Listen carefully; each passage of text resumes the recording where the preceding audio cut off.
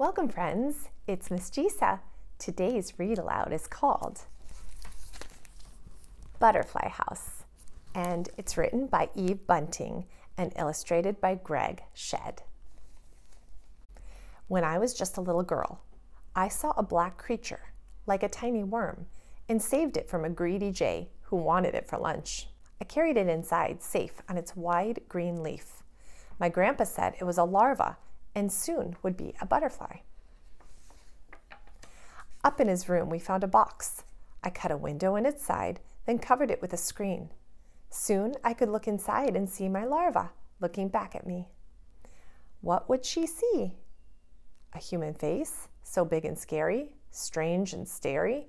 What would she think? I want it pretty till she goes, I said.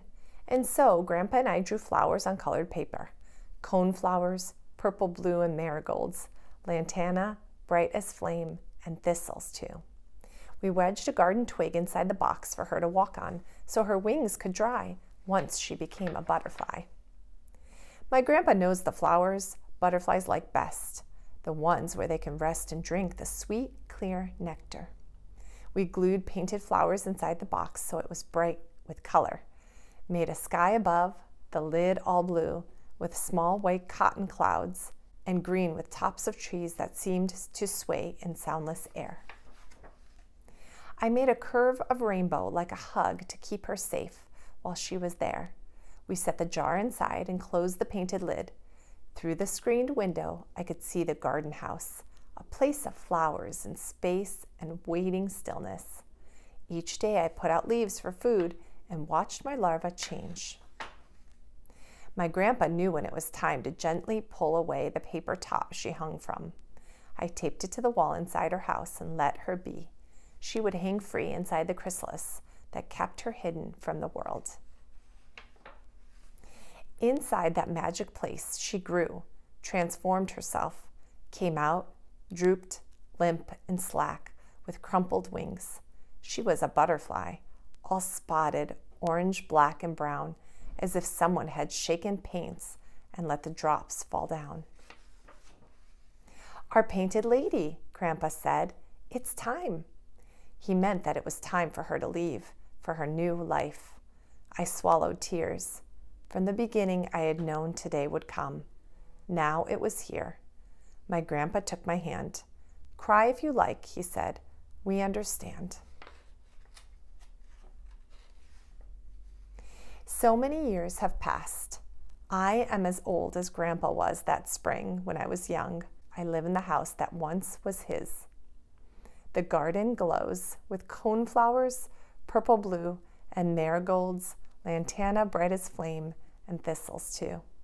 Now every spring the painted ladies come. They float and drift like blossoms.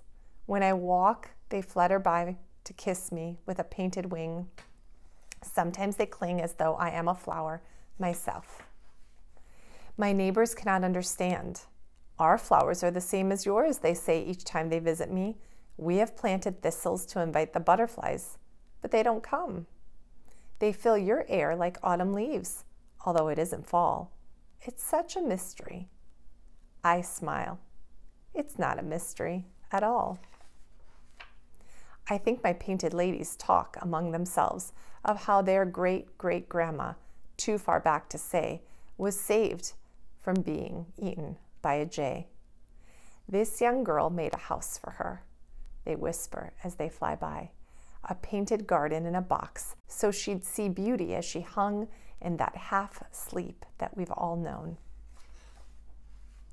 This is the girl, but older now. We visit her each spring to give her back the love she gave to us so long ago. It's not a mystery to me. I think I know. And that's the end of our story. Such a sweet story. You can also make a house for butterflies. You can plant milkweed if you'd like monarchs to come, or you can plant other flowers that attract butterflies, such as the painted ladies. Thanks for joining us today. Remember to hit the like button and subscribe to our channel.